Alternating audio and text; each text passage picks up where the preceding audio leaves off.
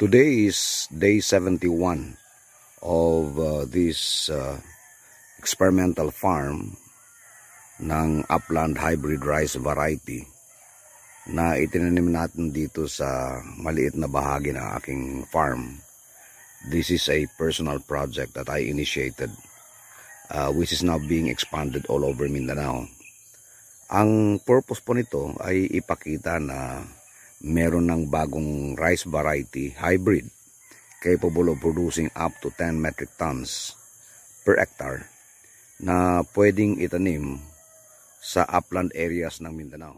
Sa ating elevated rain pipe irrigation system, may mga nagtanong po sa akin ano daw po ang ginamit para patungan noong rain pipe, kasi yung rain pipe kasi malambot. So kung walang papatungan ay babagsak, ano. Simple lang po, kawayan, no?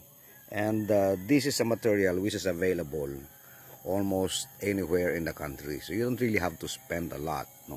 So ang ginawa nila Benzo Tito, yung ating mga technicians, ay hiniwa yung kawayan, biniyak yung kawayan, and then tinali sa poste, supported by another kawayan, no?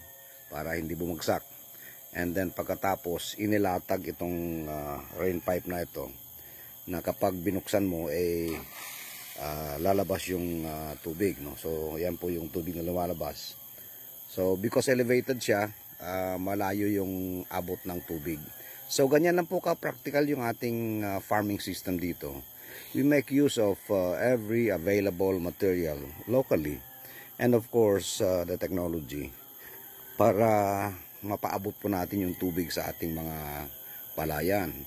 And you don't really have to spend a lot of money.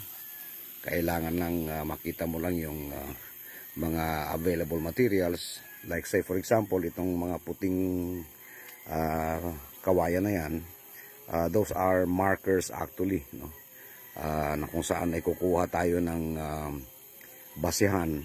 Yun po yung mga areas na pagkatapos ng tag-ani o during tag-ani ay kukunan po natin ng sample para ma-determine po natin yung aggregate production per square meter, and then i-multiply natin to 10,000 square meters, that's 1 hectare, to come up with an estimated average production per hectare. So you don't have to look far for your materials. Ito, puno ng kawayan. Ayan, biniyak ng kawayan. Ipinatong si rain pipe.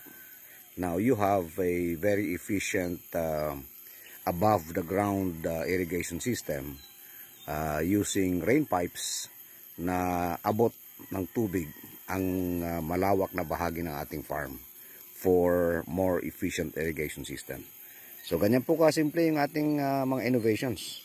And I think other farmers will have to look at this as a very practical solution to some of the problems in the farm. Kawayan na ginagamit na pangsuporta sa ating rain pipe irrigation system.